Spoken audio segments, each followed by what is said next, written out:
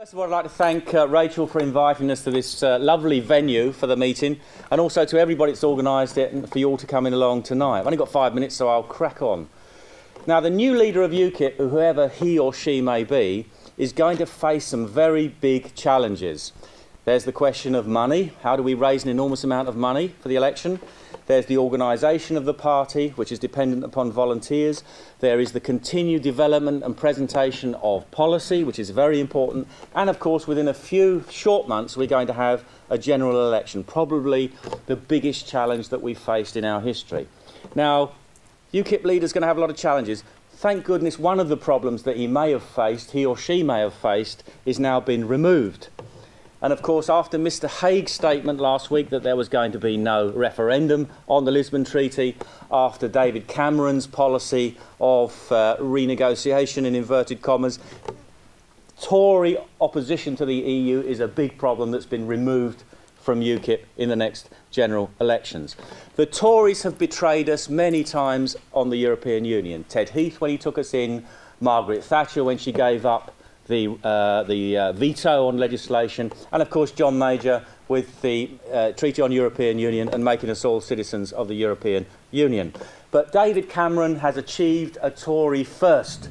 He's betrayed this country over the European Union before he's even won an election.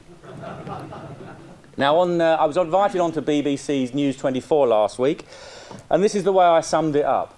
There can be no doubt now whatsoever that the country cannot trust the Tory party on the European Union. UKIP is the only credible party of withdrawal. Cameron's policies of renegotiation will simply be laughed at by the European Union, as they already have been this week. The anti-EU vote will only have one respectable place to go in the general election, and that is the UK Independence Party. Now, 17 years ago, we set the principles for this party when it was formed in a room in the London School of Economics. It had three main principles: to help bring about Britain's unconditional withdrawal from the European Union, not to be a one-issue party or a pressure group because they cannot win elections, so they cannot win votes in a domestic election, and to become a force in national politics. Look how fantastically we've done in that 17 years. For the first thing, we've survived, which is unique in British political history, and you don't need me to tell you that we came second in a national election in June. We scored at 16.5% of the vote. We beat the government into third place, and we got 13 MEPs who are working incredibly hard for the party and the cause. Fantastic achievement, and it's all down to people like you, the members and the activists. But what are we going to achieve in 2010? Well, I think now, after the Tory party's announcements last week, we can expect a lot of the votes that came to UKIP in June to stick with UKIP. A lot of the Tory votes will stick with us. But of course it looks like the Labour vote is going to collapse, most likely.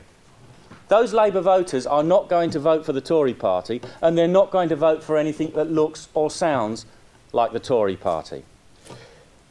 One of the key messages I want to get out to you tonight, and in this leadership election, whoever wins, is we cannot just seem to appeal to disenchanted Tory voters. We have got to seem to appeal to disenchanted Labour voters as well. And of course we've got to appeal to the 39% of people who didn't bother to vote last time because they think it's all pointless and doesn't make any sense. The Tories believe that we can lose them 50 seats.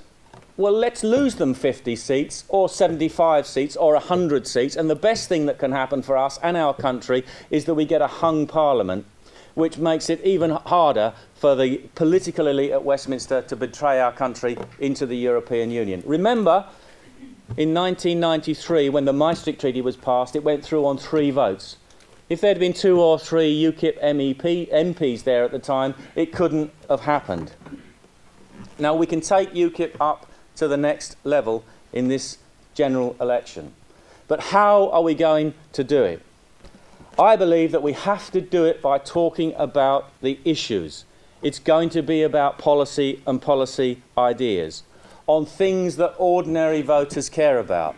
and top of their agenda are things like immigration, the economy, jobs, taxation, crime, and the threat from growing Islamic fundamentalism in the UK. That's your red card, Gerard, I'm afraid. OK, thank you very much. I've obviously overstepped my mark. Quickly, can I say, if you do vote for me, I'm not making you any rash promises. What I'll do is work as hard as leader as I've done as an MEP, and I will keep to the principles that I've outlined to you tonight.